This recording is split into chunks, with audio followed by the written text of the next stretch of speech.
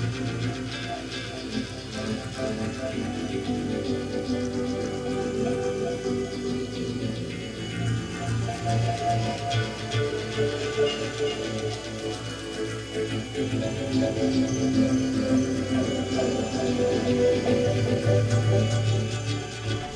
I was wondering, as a general question, with the two new ones that you've shown, I always think that when you're showing something, you're probably to a certain extent having to reflect on them, probably because of the Q&As as well.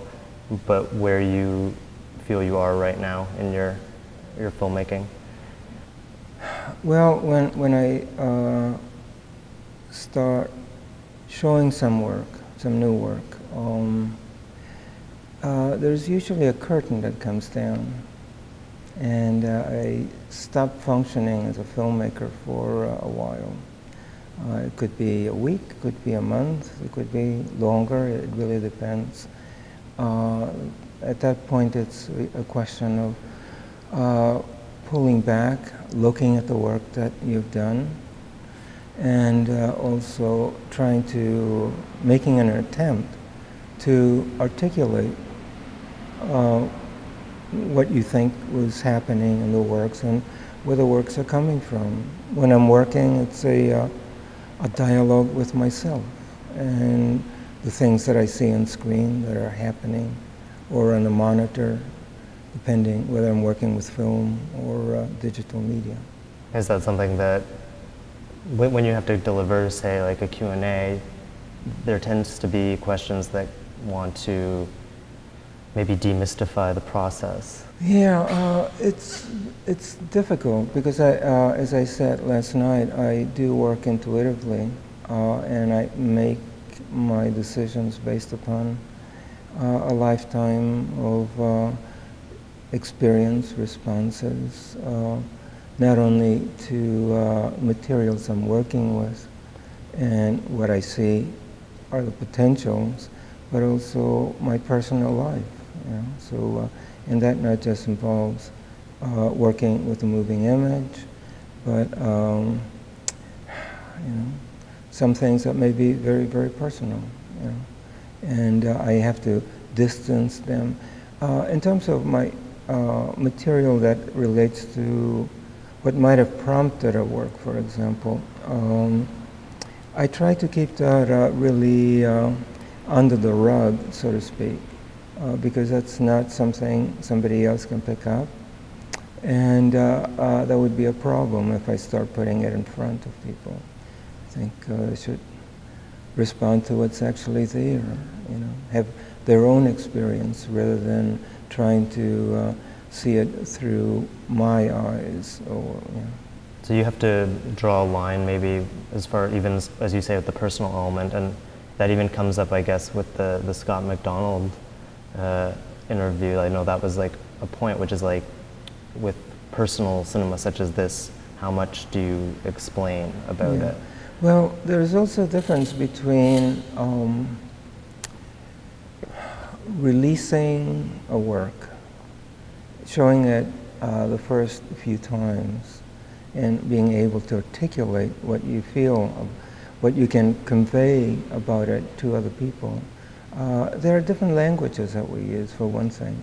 So, you know, when I'm looking at a work while I'm working on it, I'm living with it, and I do not use coherent verbal language. I might use a word or two here and there, but then I fill in between through another language, you know, which isn't verbal. So then when I'm in front of a group of individuals who are asking me questions, you know, I find myself in a situation of trying to put those experiences into language, communicable language, another language, you know, another communicable language. And that sometimes takes me a while before I can manage to do that. And I think that may be true for other people too, you know, so. With the new ones, I wanted to ask you about the recurrence of trains in your work. Mm-hmm. Yeah, it's funny, you know, that's almost as something, well, let me offer you a different experience, you know. Earlier this year, I think in April, or was it, I believe it was in April or March, I showed two programs in Los Angeles at RadCat, and one was a film program and a digital program. And the film program, for example, was just the early work in chronological order from Morning, the first 60mm film I released, through Serene Velocity. And I hadn't seen them in that order in a long time, decades, to be quite frank with you about it. And I was impressed. I said, gee, did I really do that after this? That was very intelligent. You know, it's almost like there was a plan, and there wasn't. One work was realized. I had no idea what on earth I was going to do next. And then at some point, the next work came into being for whatever reason, you know. So there are, it's very hard to, I also like to leave the works open to some degree, rather than lock them into some particular way of seeing. I think each of us, you, me, and anybody else who's looking at the work, is coming from somewhere else, depending on your own needs, your own education, your own ways of seeing things, you know, and also cultures, you know, if the works survive for another 10, 15, 20 years or more, I assume they will be seen quite differently as people might see it today, you know. So who knows what they will look like to an audience in 50 years from now, you know. So I'd be interested in knowing, but I'm not going to be around that long. So anyway, did I get off track? I was asking about trains. Oh, trains, yeah. Well, trains and cars, yeah. And I've tried not to go back to them. I think after I made film in 1969, Transparency, I said, okay, don't touch cars anymore. And there you go. There's Auto Collider, you know. So a work I had not intended.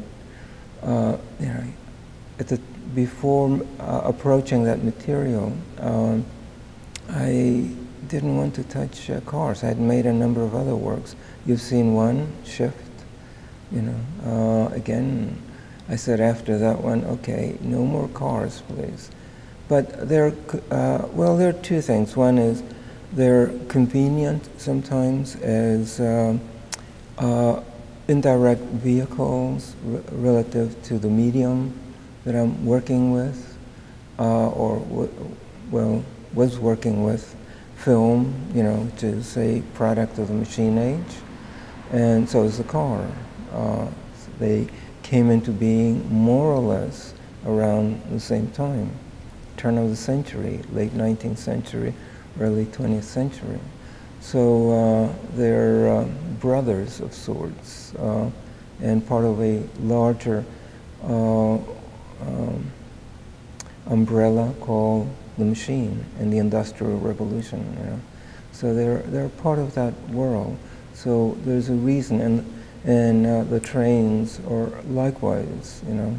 They're this great 19th century symbol of the machine age, you know. It's how it all started in a way. Not necessarily that there weren't any machines and industrial developments before that. You know, definitely there were factories already, and there were other methods besides the trains. But the train had a big saying in terms of the Industrial Revolution and what it ended up doing. But I'm not touching on that in what is it? Departure. You know, you know that's distant in a way. You know. I'm not dealing with the Industrial Revolution right there. Yeah. So it would be too large a topic for me. I like To approach works also on a humane, everyday level, mundane level, we might say. I don't necessarily like to touch topics that are on a pedestal, you know. It's too much of a generality that you're dealing with. I make works that emanate from an individual, and it's addressed to other individuals in the world. Not to an audience, you know, but to individuals in the world. That's very important to me. So if someone is touched by the work in some way, or it, you know, reaches them in some ways, that's wonderful. You know, I don't know how to address an audience. You know, I don't. You know, it's everyone is somewhat different. You know, so. There's the observation that the train window is like a screen in the cinema. That's Yes, been made before. it is, and you know, riding the train. It's a movie. You know, it's, even walking into it.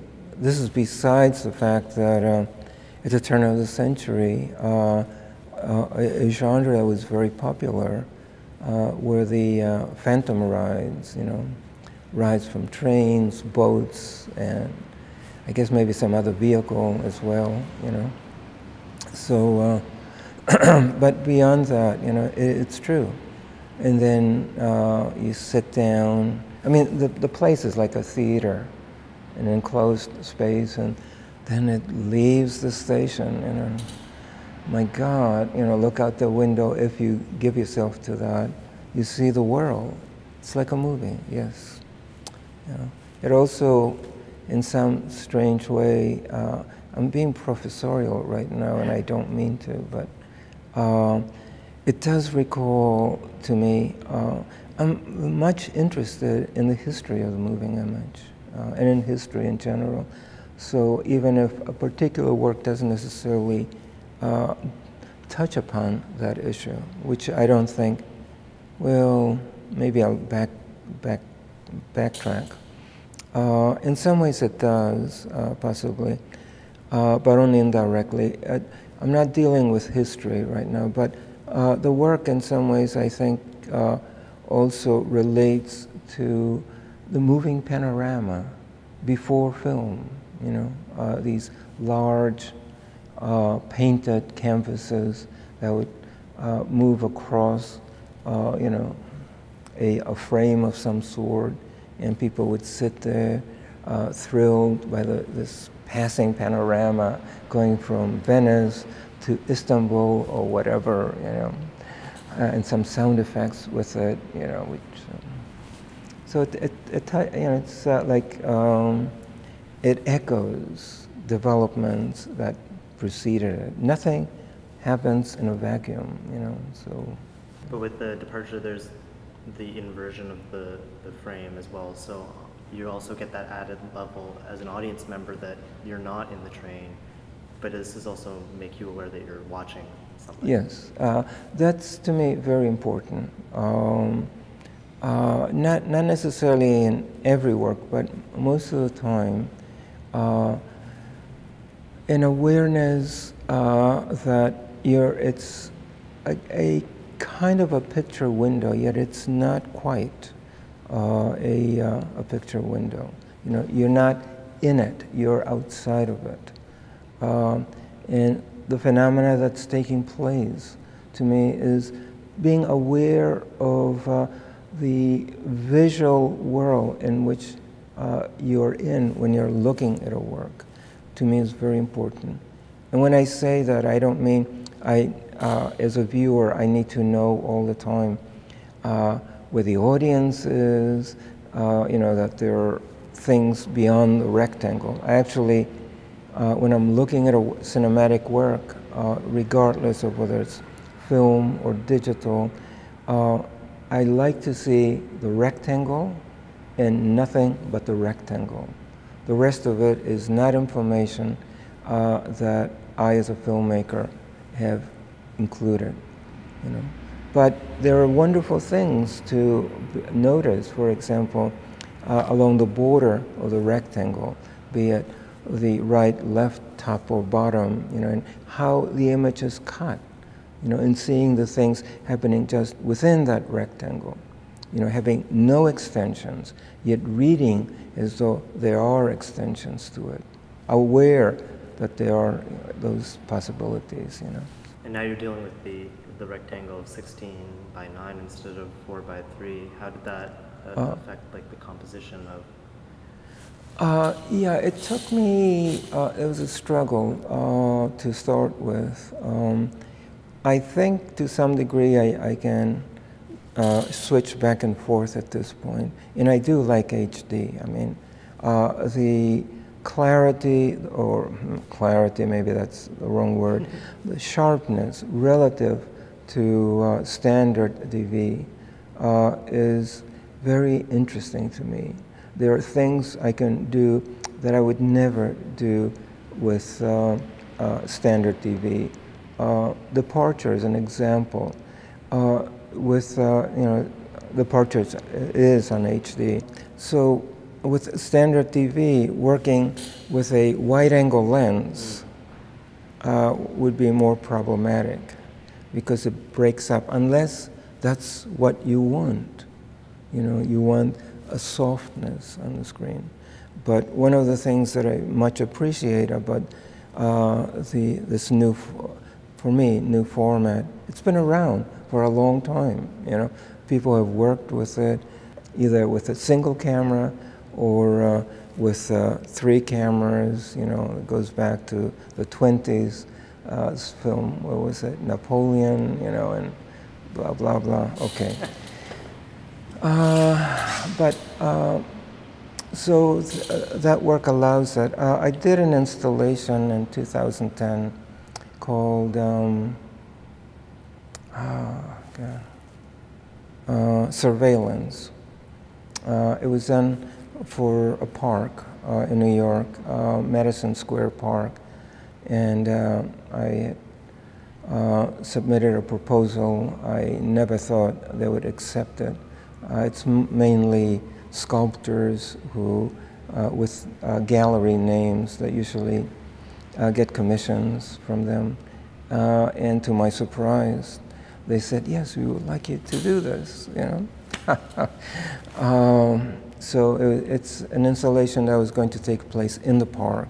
There were 4 channels, 4 screens, monitors, and they were all HD. So I wasn't going to put a 3 by 4 rectangle within it. Nope, I had to work with that format.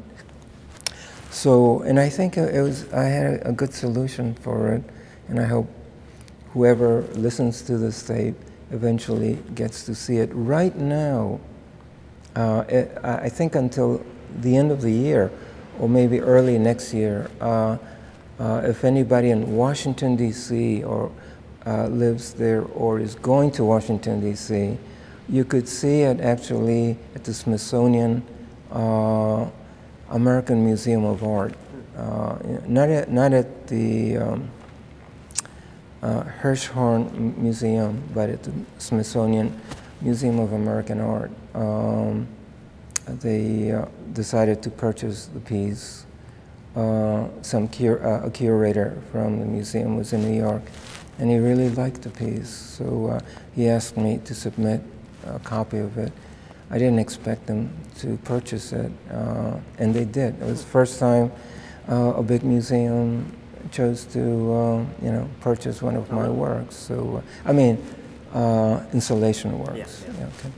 So, and I saw it installed in March, and I thought it looked very good, and I liked it. How did it change with the setting, I imagine? Oh, well, it's, again, something else, right? No, it's not. Originally it was meant, see, talking about this whole thing about being aware of where things happen. Surveillance was done for the park, and I filmed most of the time. I'm using the word film in quotation marks. Sometimes I slip. I recorded or taped, whatever term you want to use. around noontime, and I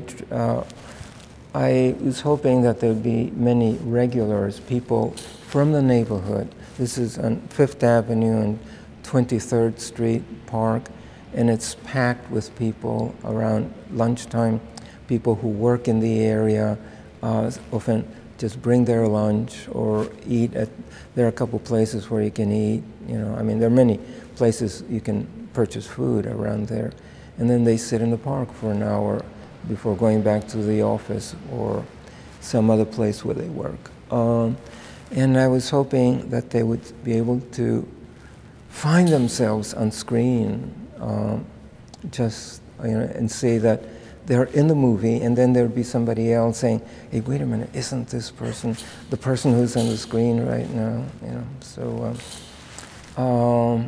and that also goes back to a form of cinema that to the turn of the century, 19th, 20th century, where films were made for a local audience, not necessarily for a national or international audience, but local movies where a company would go, would be hired by a theater, for example.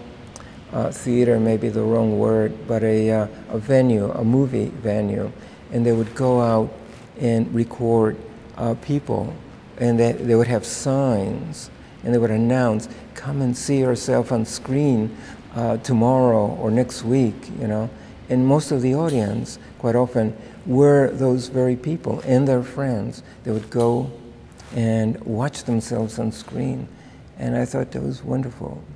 Also, the installation was up until like 9 o'clock in the evening, unless the equipment wasn't working, and that happened more than once. So people would be able then to see the park during the day. So can you imagine, there's a restaurant, you know, and I'm not trying to advertise it, so I'm not going to mention it, but it's very popular. It's in the park itself, and that's where the monitors are. And I thought it would be interesting for them to come and see themselves in the evening, or people, you would see the park during the day on screen in the evening, you know, when it's, so anyway, how did it look in Washington? It was different, but the idea of surveillance, which I was also considered in a playful way in the park, was much more articulate here. You know, although there is an interesting experience after the work was installed and running. I actually tried to make a document of it. And on one occasion, when I was taping, I went in there, and somebody at one point who was there with a whole group of people, maybe 20, came over and said, "Hi, Ernie." I looked at him, and it's somebody who works in Hollywood. You know, I had met him before, really very nice person. I would mention his name, but I just can't remember it right now. And he said, "So when was that done?" And so we talked a little bit about it. It's actually in a document, this whole thing that I'm mentioning. I gave it, you know, it's part of the purchase of the installation. I gave the Smithsonian this tape where this, what I'm describing now is on tape, you know, so.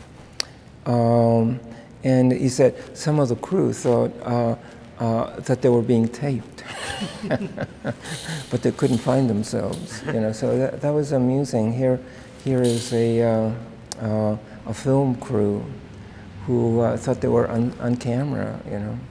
So the whole idea of surveillance, it's, you know, I'm playing with the idea, okay? I'm making, hopefully, people aware of the idea of surveillance and the way it's, in that particular work, plays a role in contemporary society. It's very hard to get away from it one way or another, you know. And I don't have to go into that, you know. Not only video cameras, but, you know, many other ways in which surveillance takes place. So here there were 4 screens, 4 channels, one placed next to the other. It's not just a full rectangle, but there's a rectangle within a rectangle. So there's a smaller rectangle and a larger rectangle. Sometimes the two are synchronous and the same, and sometimes they are not synchronous, and that's when things get very confusing. And sometimes the two are fairly different too. So there's a play, and my idea here, if you want to think about it that way, was that the inner rectangle was a surveillance camera, and the outer rectangle, the world that the video or the surveillance camera was aiming into. Okay. So, but visually, there are amusing things happening that way. And seeing the 4 next to one another. In the park, they were not placed that way. If you think of this table, for example, one was east, west, north, south, so they were dispersed that way. That's where they were in the park. So I couldn't change that setup, you know, so I accepted it. So, but at the Smithsonian, they're all parallel, so you can see all 4 screens at the same time. It's even more like a surveillance. Like yeah, a so it's like, it's also, the work is a document, as I see it, of an aspect of New York City that I'm very much involved in a way, that is often ignored, or it's too dramatized, you know, within a story. And here, a casual recording, which isn't so casual, really, but nothing was premeditated. You know, I would look through the viewer at all times. The camera is also moving most of the time in surveillance. You know. So we're talking about a work that is not part. Maybe we're going too far off. Or I'm going too far off. I apologize. But coming back to departure and what we talked about, the rectangle, you know, relates to this really. You know, just also the history of cinema. You know, I dig into things sometimes consciously and sometimes unconsciously. You know, so so I see threads that make things that happened long time ago related to things that are happening now, either in my own work or in the work of other people. In Departure, the tracks in the second section made me think of I guess a zoetrope with because you start to see patterns with the speed of the movement that develop. Fantastic. That's wonderful. I didn't even think about it, but that's true. Yes, zoetropes, phenakidoscopes, and a number of other names. Stroboscopes, you know, which is another word for the phenakidoscope. You know, there were 2 individuals who actually came up with the same idea almost at the same time as, you know, Plateau in Belgium, and Simon, God, I forgot his last name, in Vienna, came up with something called the stroboscope, you know, just a couple months later, you know, so. And they were fairly similar ideas. Yeah. And there's also a flicker effect that kind of happens as well, so that's maybe more of an avant-garde tradition. Yeah, but those are things that I could only see later. I saw some things as I was looking out the window, and when I was commuting back and forth between Boston and New York, before I picked up the camera to do that. But it's only on tape later, on the monitor, that I began to see the full extent of those developments. You know, I wasn't so certain. You just do things, and then you have to look at the footage you get back. You have to forget what your intentions were. What is happening right there on screen, you know? So you come back to the here and now, rather than just being somewhere else, you know, all the time, which is fine, you know. I appreciate that aspect of cinema too, although I'm not that interested in working that way. Well, even in Serene Velocity, like that's something that's very structured, but there are points in it that you commented on where, because of the hours you were shooting it at, you may have mistimed the structure. So you can't, even when you're trying to fully control something, even then you cannot control everything, and if you do, I would say, as a generality, you'll come out with a dead piece. To me, it's very important that our work be able to breathe, to have a life of its own, and not to just be able to follow the tracks and the intentions of the filmmaker. You know, I mean, when you go to see a work, whatever work it is, you're seeing it for yourself. You want an experience. You want something that's going to give you something that will make your own life richer on some level, you know. Even if it's just passing time. My God, we only have one life, you know, so you want to live it as intensely as possible, and you want to broaden your horizons. So just to follow this narrow track of what the filmmaker wants, or the painter or the writer, to me is too constrictive. There is need for me for things to have room for accident and for multiple interpretations. Quite often when I see works that are too controlled, that's all I see often, or my major experiences, this dictatorial control of my response to things, and I recoil from that. It's not the intention of the filmmaker, but that's what I end up experiencing, and I pull back. I say, maybe interesting, but it's not for me, you know. In works that make it possible for me to have my own adventure into a work, I'm much more interested in. How did you settle on the use of 3 sections for departure? It's okay. Let's see. It's the footage that I had to select from the footage that I had. I mean, I could go on a train again and again, but those takes were taken towards the end of my commuting. You know, doing that in the spring. So the rest of the time I didn't do any recording. So the end of the spring. I was teaching at Harvard at the time, and I was commuting back and forth. They wanted me to stay there, and I said, no, I live in New York. So they said, okay. So I commuted back and forth. So you have the, because I was trying to remember, did Waterfront Follies, was that in 3 sections or 2?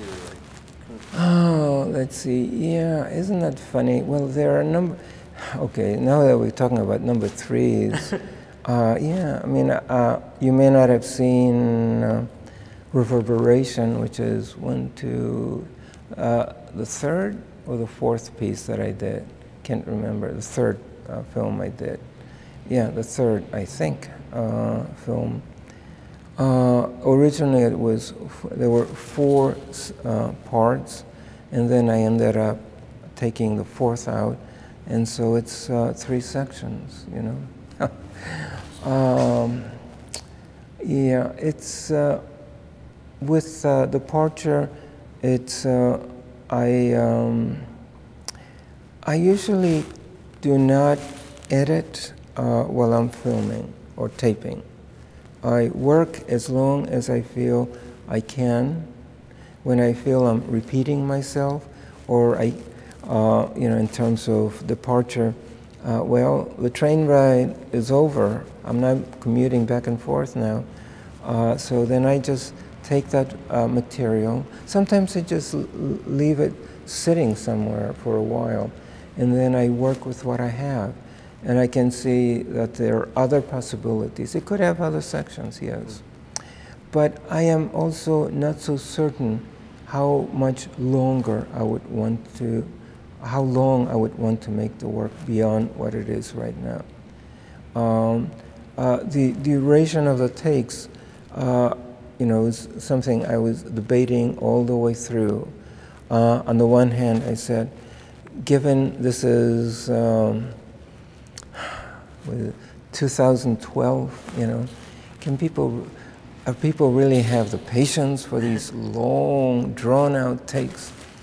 And I said, that's the way I want it. There were reasons. I mean, even not theoretical, but experiential reasons. I felt, okay, the way most of us are conditioned by cinema, the first thing we do is recognize the image, what it represents.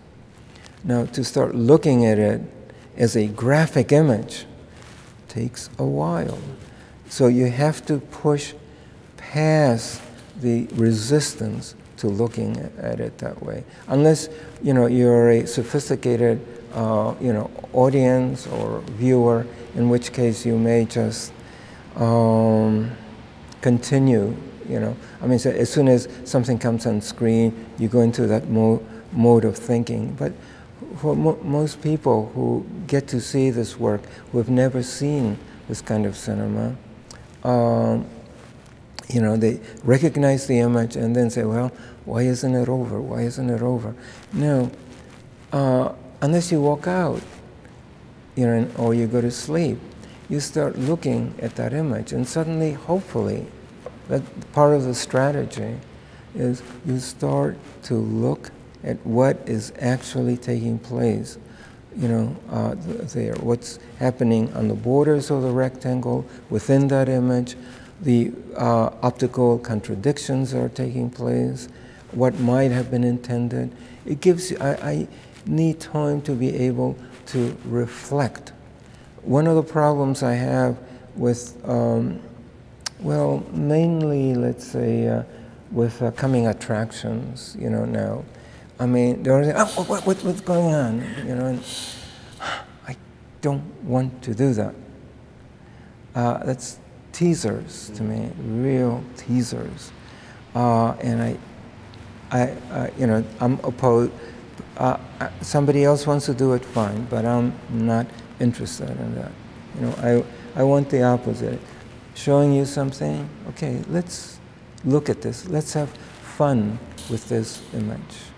You know, don't just think about what is the message of this. You know, just have fun, like a kid. You know,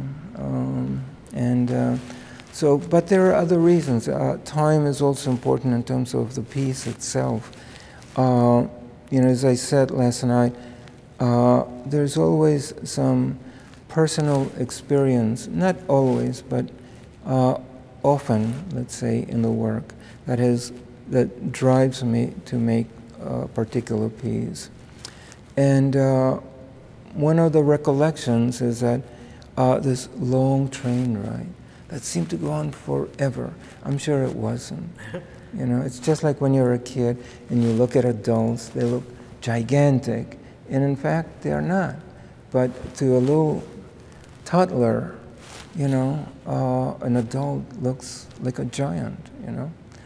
So, but that's part of it. Also, again, it's stretching the time somehow is also a way of reaffirming the fact that you're looking at a time-based medium.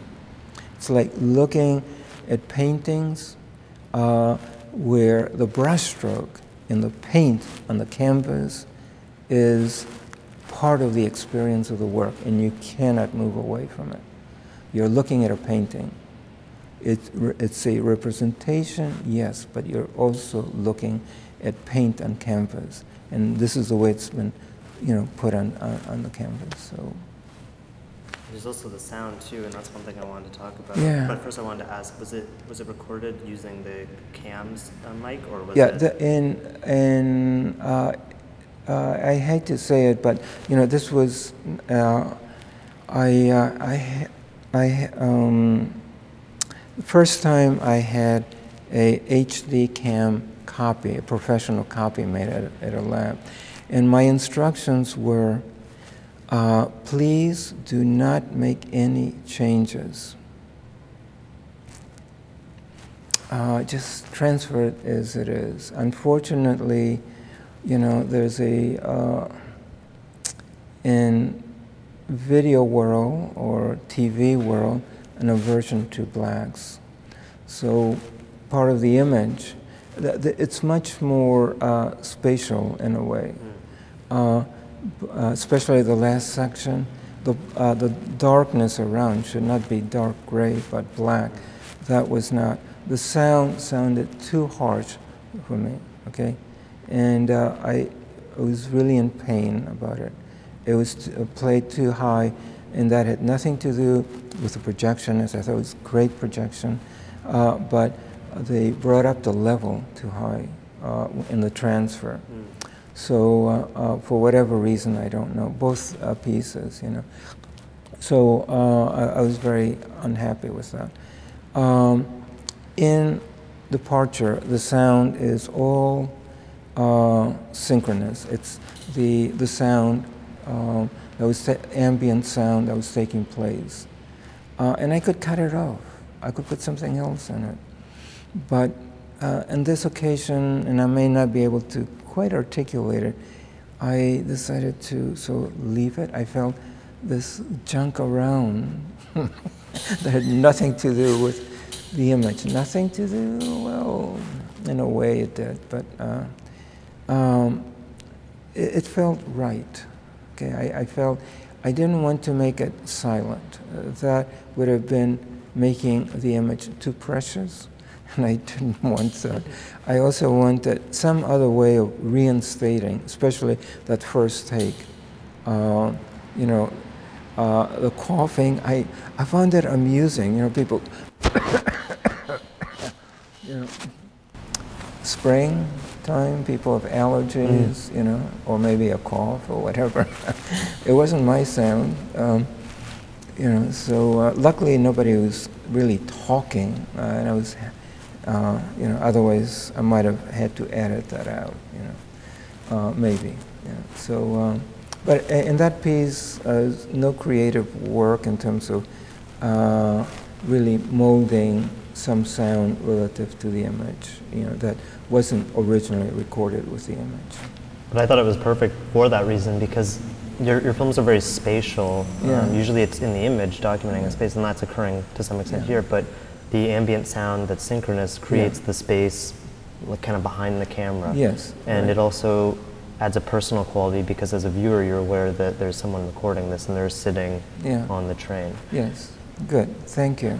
That was part of it, and part of what was a little bit painful for me is that in the transfer, possibly because the sound was too high, it distorts the fact you can hear the train tracks much more when I play it at home. And, you know, AGO has, I think, a very good sound system. So if I had just taken, I actually had a backup system, and unfortunately I got to the theater too late to do this, but I wanted to compare it to the piece that I had on an external drive, you know, and hopefully I wanted to see what the image and the sound sounded on both, but by the time I got there, people were getting into the theater already, so it was too late to try anything. But I would have liked the ambient sound to be clearer, not as distorted as it was. It wasn't that distorted, but you know, it was too high and a little bit muffled, I felt. So. Was the sound synchronous for Auto Collider 15? Oh, no. That's what I thought. No, absolutely not. Let's see, again, there are 19 pieces altogether. I'm tempted to go back and make a 20th, but I don't think I want to. There's a certain amount of sound. Auto collider. The original footage was recorded for a very different piece. It was going to be an installation, multi-channel installation, and with very straight recordings, just like in Departure. And there was, and it had to do with the automobile, actually, and the way it's transformed the urban landscape in America, at least. I don't know what Canada is like. You know, I come here I am 2 days, and in the middle of the city. All I see is some, in terms of activities, the same kind of things that I see in New York, you know, streets with cars and people, you know. Then I go to the airport and disappear. But I was living in San Francisco, so it's part of California, where the automobile has a more dominant role than it does. It's a huge state, you know, goes very large. So people travel a lot by car. And what I encountered in the past is that not only in California, but elsewhere, there's a way across America, there's a way in which what used to be the life of a city, you know, the center of the city, a living place where people live and work, somewhat being destroyed, by people moving to the suburbs, and then instead of shopping in the center of the city or in their neighborhood, going to shopping malls. You know, and on one occasion, my wife and I, we were driving down this street called Ocean Avenue, and I said, "Holy cow, this is incredible!"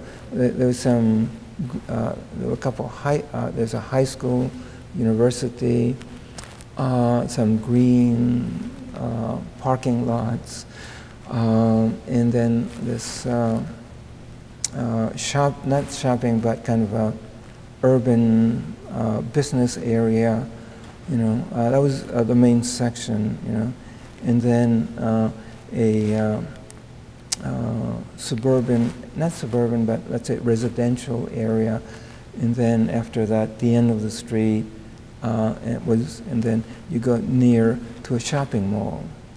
And on Ocean Avenue, you'd hardly ever see people. I mean, occasionally you'd see some soul coming out of a store or going into a place, but you know, the shopping malls were packed with people. And after hours, after school hours, quite often the kids, these high school kids, instead of hanging around the streets, they would go hang around the shopping mall. It was more exciting to them. And to me, that was, you know, death. I said, oh God, sitting around a shopping mall, that's where you date? Oh, man. Anyway, so I was interested in documenting and doing something about that. It was Ocean Avenue.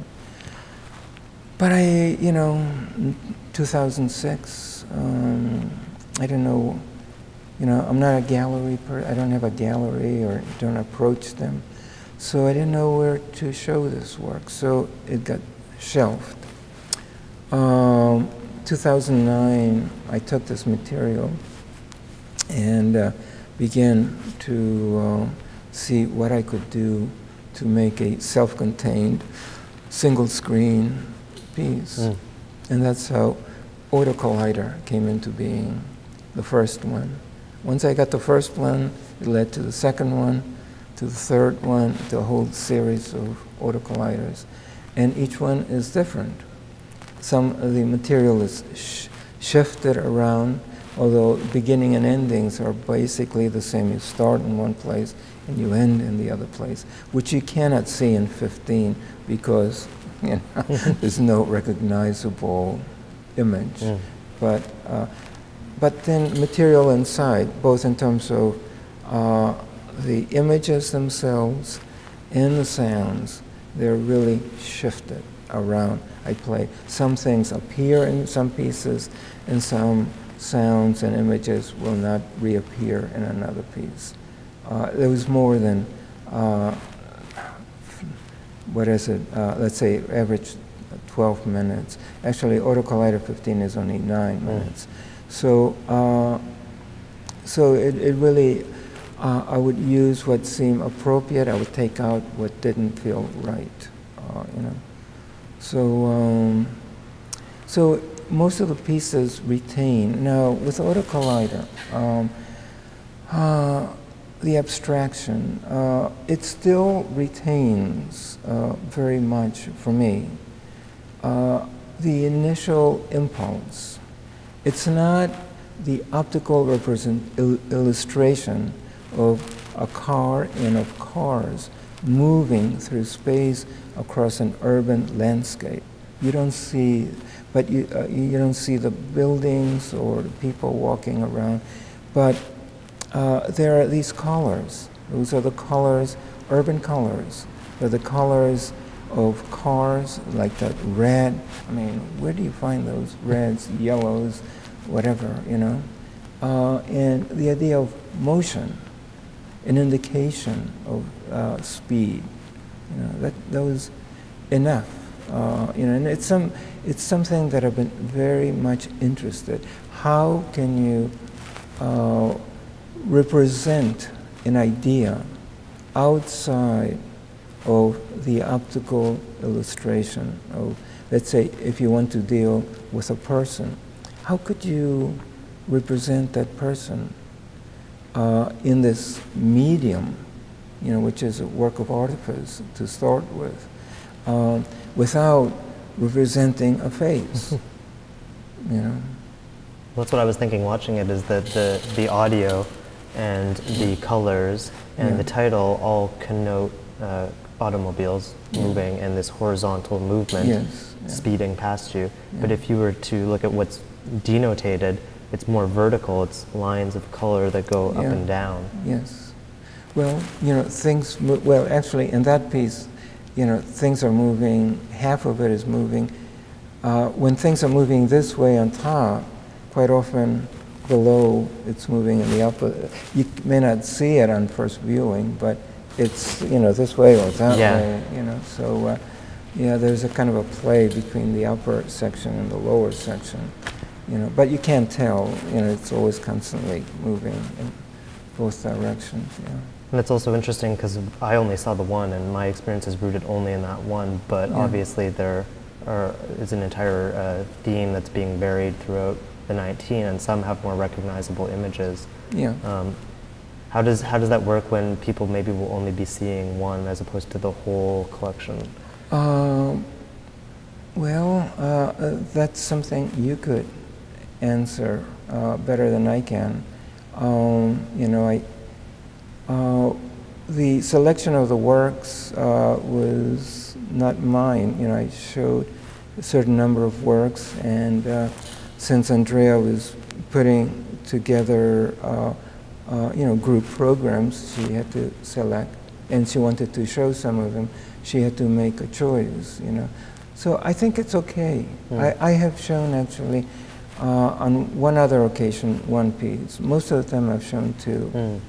The few times that I've shown it so far. Maybe next time I might show three, you know. So most of them have recognizable images, but stretching the word recognizable image, it starts with a recognizable image. Something happens to it, all right? It's like walking into a hall of mirrors where there are changes. You know, you look at this mirror and, you know, it's this, you see a distorted person or whatever, different, you know, the upper portion looks funny in one way, the lower portion in a different way, right?